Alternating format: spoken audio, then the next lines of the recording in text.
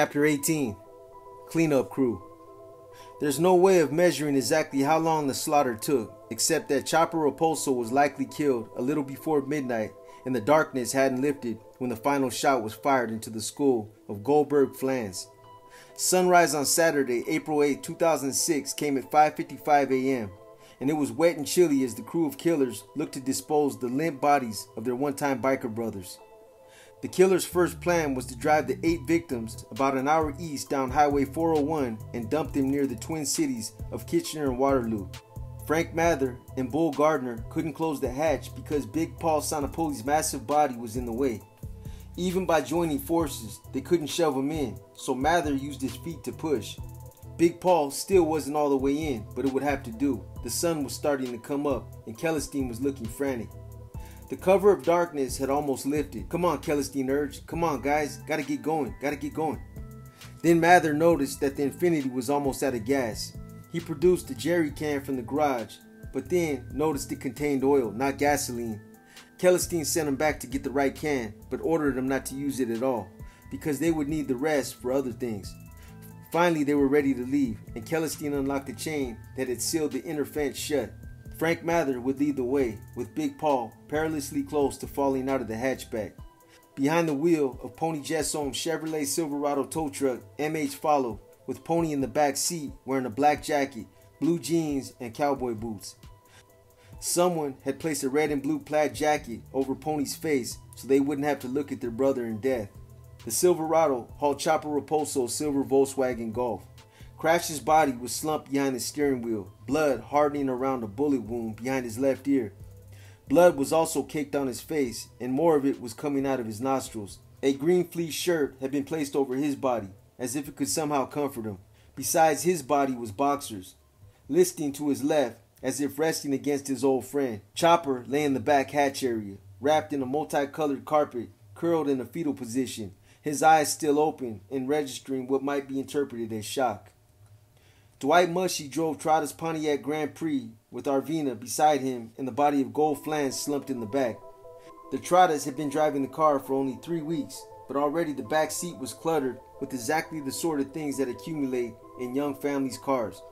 Plastic children's toys, 2 backpacks, a car seat, games, and tissue.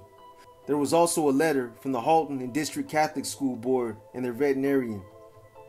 Now, Flans's body stained with the children's toys next to him. Someone had pulled a black nylon jacket over his head. Bringing up the rear of the convoy, Taz Sandham drove alone in his red blazer. Wiener Celestine remained back at the barn, plotting the next move. The early morning procession of vehicles emerging from 32196 Aberdeen Line was witnessed by several residents who were beginning farming chores or heading off to work. It was hard to miss, as the tow truck had its amber lights flashing. The plan of driving to the Kitchener-Waterloo area was scuttled when Frank Mather noticed that the gas gauge on Goldberg Flan's sports utility vehicle was still almost empty. They hadn't put in nearly enough gas. It clearly wouldn't be a smart idea to drive the Infinity up to a service station with the bodies of 3 murdered bikers in plain view inside. And running out of gas by the side of the road was even less appealing. Going back to the Celestine farm with the bodies for more gas wasn't much of an option either. So Mather made an executive decision. He pulled off a Highway 401 about 10 minutes west at Union Road, and the rest of the vehicles followed him as he wound a short distance south on a gravel road, then up a side road called Staffendine Line to the outer edges of Hamlet and Shedden. Finally, he stopped on a gravel lane on a farmer's field sheltered by trees. The No Surrender crew's last road trip had taken them 14 kilometers and lasted perhaps 15 minutes. By now, the sun was up. The Silverado was mired in the mud of a cornfield, but that didn't matter since it wasn't going any further. Taz was supposed to do a U-turn on the gravel road so he could pick up the others, but he appeared to drive far away down the road before he finally turned and came back. "We were actually wondering where he was going, why he went so far," MH later said. Perhaps it was a jest of God that Goldberg Flans arrived at the meeting in a vehicle that was almost out of gas, even after meeting with his fellow banditos at a gas station en route to the farm. Perhaps there was something more psychologically complex involved.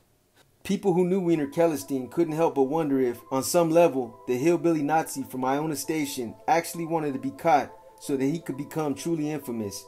It was an intriguing thought, but a police officer who knew Wiener well dismissed it as the stuff of fiction. For all of his boasting and ranting about history, Wiener had always been truly a stupid man. Why should anyone be surprised that he behaved so stupidly on that defining morning of his life? As the killer snaked through the countryside, Marcelo Arvina worried that he might be shot too, if it took so little for brother to justify killing brother in the bandidos. He reasoned that the leaders of the slaughter would want to eliminate all witnesses, and he knew that Mushy, his sponsor into the club, was a man who relied on violence to get what he wanted. So he made a modest request as they rode together. If Arvina couldn't live, he at least wanted a funeral service with an open casket so that his aging mother could see him one last time.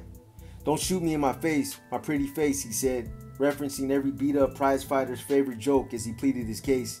The day-to-day routines of area residents helped put things into a time frame. A woman who worked as a waitress at a local truck stop habitually left her house at 4:45 a.m. and made it a practice to drive slowly down Stafford Line, lest she hit any animals. She didn't see any vehicles abandoned by the side of the road that morning, so the caravan must have passed after 5 a.m. A delivery woman for the St. Thomas Times-Journal did see 4 vehicles as she began her route a little after 6 a.m. "How fucking far did you guys go?" he asked Mather. "I thought I told you to take them all the way to the Kitchener area." "I was running out of gas in the car," Mather replied. "I had to leave them where they were." Celestine was annoyed and more than a little surprised, but still in control. He ordered Mather and the others to leave their clothes and shoes outside the farmhouse. They entered through his back door barefoot and in their underwear, as he stood in his blood-speckled combat jacket. Guns were placed on the table, and Celestine and Sandham made themselves busy, stripping them and packing them away. The weapons and shells were placed in cloth and placed in the same green duffel bag that they had come out of a few hours earlier. The dead men's coins, cell phones, and identification documents were already on the coffee table. Celestine scooped up the money and put it in a mayonnaise jar that held other loose change and sat on a shelf in the living room behind a hand grenade, an artillery shell, and CDs by the Beatles, U2, Guns N' Roses, and Vanilla Edge. It was marked potty mouth jar, and the rule in the Celestine household was that if anyone said a bad word, they had to put a quarter in the jar. The money in the jar went to Celestine's daughter, Cassie, who had turned 7 that Thursday, the day before the killing started. The bloody coins would be a posthumous birthday gift to her from the dead men. Celestine picked up Crash Cocrius' black and orange Harley-Davidson cap and admired it. He would keep it as a souvenir, a $20 trophy with just a dab of blood on it. He spotted a silver pocket knife he liked in the pile on the coffee table and took it for himself as well. Some of the paper money taken from the victims was also smeared with blood. "Hey Taz, you need some money to get back with?" he offered. Sandham declined, so Celestine stuffed the cash in a garbage bag along with the dead man's other possessions. Celestine directed MH to drop the bag into a fire pit close to the back door. Somebody had already dragged the couch out from the barn. It clearly had to go since it was soaked in Chopper's blood. Also dropped into the pit were the killer's clothes and the blanket from the barn, which Goldberg Flans and Mikey Trotta had used to mop up their friend's blood before they became victims themselves. Sandham was having trouble lighting the fire, even with the can of gasoline to help. He poured the remainder of the gas from the jerry can onto the pile. When he lit it, only one side of the pit ignited, though the flames leapt up at the little biker. "Taz, watch out, you're going to set yourself on fire," M.H. shouted. It was apparent that the Winnipeggers' leader still hadn't got his jittery nerves under control. The realization that he had the moral turpitude to murder a friend and a young father, but not the courage to cleanly carry out the deed, must have snuffed out the elation he had expected to feel in the wake of his defining watershed moment. The smell of smoke was heavy in the air when Celestine's next-door neighbor, Patrick Timmermans, woke up at 7 that morning. He could see that the smoke was coming from just in front of Celestine's barn and thought it had an odd smell like burning garbage. He quickly pulled his window shut to escape the stench. By 7:45, it had been light for almost 2 hours when Mary and Russell Steele got a call from their friend, Forbes Oldham. He was also a retired farmer who amused himself with crop tours of the area, early morning inspections of his neighbors' fields. This morning, the old farmer was curious about the abandoned cars he had just seen on his friend's property. The Steeles left their breakfast table to walk up to the Grand Prix, and they tried to peer through the tinted window. They didn't see anything, but the mere presence on their property was suspicious enough. The couple were viewers of the television crime scene series CSI, and therefore were savvy enough not to touch anything, lest they damage the crime scene. Before most people had finished their morning coffee, The hastily stashed bodies had already been reported to the police. An Ontario Provincial Police dispatcher cautioned a patrol officer that the gray Infiniti belonged to Jamie Flans of Kelliswick, who was connected to a man named Robert Bobby Quinn. The dispatcher didn't have anything to say about Flans, but warned that Quinn was described as a repeat criminal offender who sometimes carried a handgun. The officer peered inside the driver's window, which was already rolled down. There, he could see a man in the right rear passenger seat with blood on his face. The man didn't appear to be breathing. Next, the officer noted that the rear hatch of the sport utility vehicle was ajar. He opened it to see a man lying on his right side, also motionless. The officer called the communications center again, this time asking for a backup unit and an ambulance. From the roadside, Mary Steele could now see the outline of Big Paul Sinopoli, but his corpse was so large, she thought it was two people. I could hear the word body, she later recalled. I thought, that's two bodies. A paramedic arrived at 9:05 with lights flashing and sirens wailing, but it was clear there was no need to rush. The bodies remained inside the vehicles as they were towed back to London for further forensic testing, their second grisly caravan through Wiener Kellerstein's neighborhood in a matter of hours. Nina waited all night for Boxer to return home, and when he didn't, she called Wiener Kellerstein's farmhouse at 8 a.m. asking if he knew her husband's whereabouts. Wiener said that Boxer had left the farm at 6:30, an answer that was true as far as it went. He neglected to add that his friend had left the farm bloody and lifeless, or that he himself was the murderer. After the phone call, the bikers quickly got down to business. Arvina and Gardner would be elevated from prospect to probationary status, MH later said. Sandham asked Kellerstein what he should do with Carlito and Stone, who might still be looking for him in Winnipeg. Well, do them when you get back there, Kellerstein said helpfully, as MH later recalled. There was talk among the bikers that Bull Gardner should stay back in Ontario to help Wiener set up his new London chapter of the Bandidos. The two men had traveled together with Boxer the previous summer to Sarnia, where they had tried unsuccessfully to set up a Killer Beast support club. It was suggested that Marcelo Arvina might stay behind too, as Kellerstein rebuilt the Bandidos in Ontario from the ground up. Arvina balked at that idea. He was anxious to get back home to his family, and there was no way he wasn't going to accompany Dwight Mushy, MH, and Taz Sandham for the 2,000-kilometer ride home. Gardner, Mather, and Kellerstein watched them drive off from the kitchen window. The Winnipeg crew were dead silent as they began the drive home, each of them newly wary of the men with whom their fates were now entangled. What was there to say, even if anyone wanted to open up? MH pondered his options and calculated what he might achieve by selling out his brothers. Arvina was still shattered by the thought that his friend and sponsor, Mushy, had almost killed him in cold blood. Mushy seethed with scorn for Sandham, who hadn't had the stomach to finish off Goldberg Flans and left the dirty job to him. Taz Sandham had to realize that the others in the car also felt he had wilted under pressure. He was now a mass murderer, and yet the men who knew him best considered him weaker than ever. And what could any of them say about Boxer, laughing in the face of death?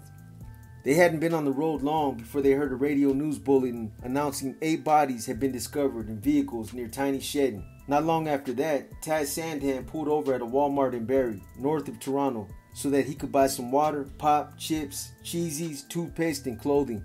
Marcelo and Taz didn't have any shoes, having tossed the ones they had in the Kellerstein's fire pit. So they bought some plastic beach sandals. Mushy, who had luxuriant shoulder-length black hair, also picked up some shampoo. One might have expected him to display an inner fury after his central role in something so huge and so awful. Instead, he seemed very cold and very calm as he studied the toiletries. Perhaps it was what American murderer Gary Gilmore once called a calm rage. Whatever the case, personal grooming, not remorse, seemed to be at the top of Big D's mind. Dwight said that Head & Shoulders was good for removing gunshot residue, MH later recalled. Discreet in-store cameras captured Mushy and Arvina in the Walmart from 10:21 until 10:53 a.m., with Mushy always walking in front and neither of them smiling. The others took his advice, lathering up with the shampoo at a truck stop on Highway 11, where $4 would get you a shower and a clean towel. Taz also shaved off his bushy beard, and Mushy removed his goatee. They hadn't slept for a day, as the killing and body disposal had taken the entire night. They were drained of adrenaline, but tidy and clean as they climbed back into the Blazer. In St. Thomas, it didn't take long for police to realize that they had a biker massacre on their hands. In Chopper Repulso's Volkswagen, they found a printout of the tense email exchange between him and Sandham, dated March 6, 2006. Tucked under the seat was Raposo's black leather vest with his fat Mexican crest and Canada rocker on the back. It was in particularly rough shape, with one shoulder held together with a giant bobby pin and several patches so brittle they appeared ready to crack. There were two strips of what appeared to be reddish snakeskin sewn onto its lapel area. On one front pocket was a crest of a bulldog, and on the other were the words, "Our colors don't run." That afternoon, the Ontario Provincial Police applied for a warrant to search the Kellerstein property.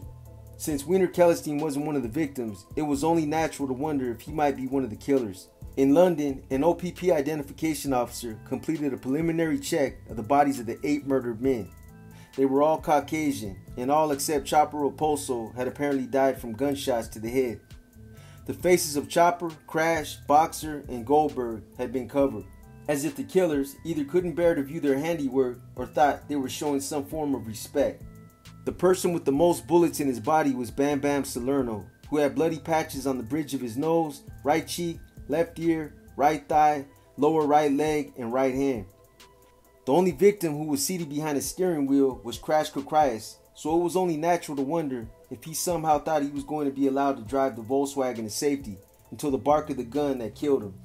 For someone who was considered non-violent, Crash had a particularly heavy amount of firepower, with 7 bullet wounds, including 2 shots under his left ear, 2 other shots to the face, and single shots to each of his shoulder, chest, and abdomen. At 7:04 a.m., officers pulled the remains of Boxer Musketeer from the front passenger seat of the Volkswagen. Boxer hadn't yet been identified, and police could only describe him as appearing to be in his 50s, with a bullet wound under his right eye and another in his torso. On the road back to Manitoba, the Winnipeg killer stopped somewhere by a small lake north of Lake Superior for ice cream. Next was an overnight stop at a gas station in the hamlet of Jellicoe, about 80 kilometers west of Long Lac, a former Northwest Company trading post. They pulled over near the pumps and slept in the Blazer. When the sun came up a few hours later, Taz Sandham knocked on the door of the gas station's owner, who came out and filled up the tank. By the time they reached an Esso station just inside the Manitoba border, Taz and Mushy were nervous that the Blazer might somehow be bugged with the police recording device. Everyone got out of it for a few minutes while they calmed themselves down, but an absence of listening devices didn't mean the police weren't wondering what the Winnipeggers were doing. The Royal Canadian Mounted Police would soon be asking about Mushy's whereabouts. He'd been charged with conspiracy to produce methamphetamine, and one of the conditions of his bail was that he notify police whenever he left Manitoba. Before he made the drive back to Wiener Kellerstein's farm, Mushy had told the RCMP that he was going to Ontario, and he had phoned them again the day before the murders. The Mounties in Manitoba knew Mushy was the secretary-treasurer of Taz Sandham's Bandidos chapter and their point man in drug trafficking. It would be natural for them to wonder what he knew about the massacre of his clubmates. The best strategy for Mushy was to say that he had left the province on Friday before the shooting started.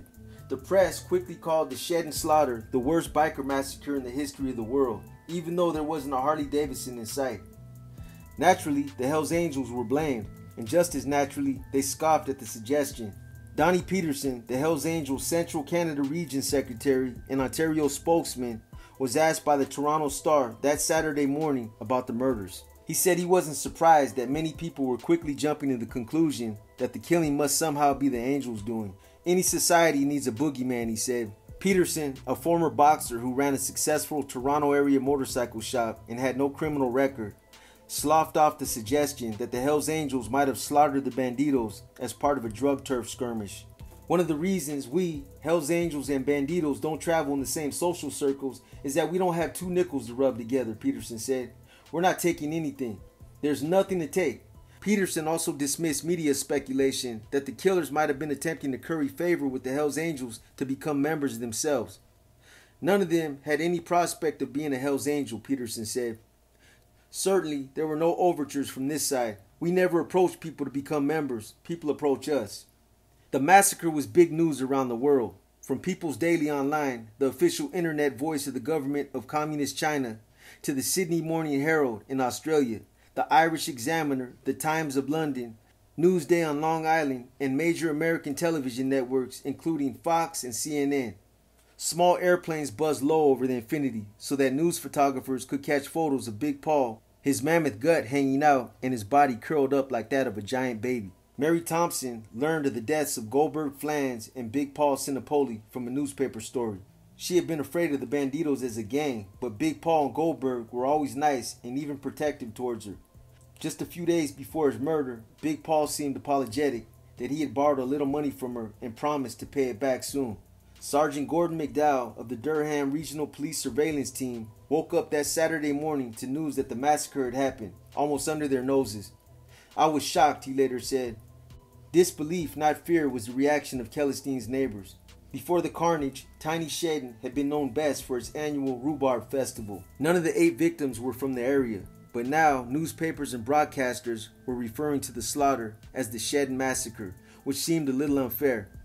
As Marty Argent, owner of the Holland House restaurant, said, "They were all strangers to us." When Ripper Follager heard the names of the victims, he quickly noted that Boxer Musketeer had been murdered, but not his longtime friend, Wiener Celestine. The 2 men had been together for decades, and it was suspicious that Celestine was still alive. "I bet you we fucking did it," Ripper said to Glenn Atkinson.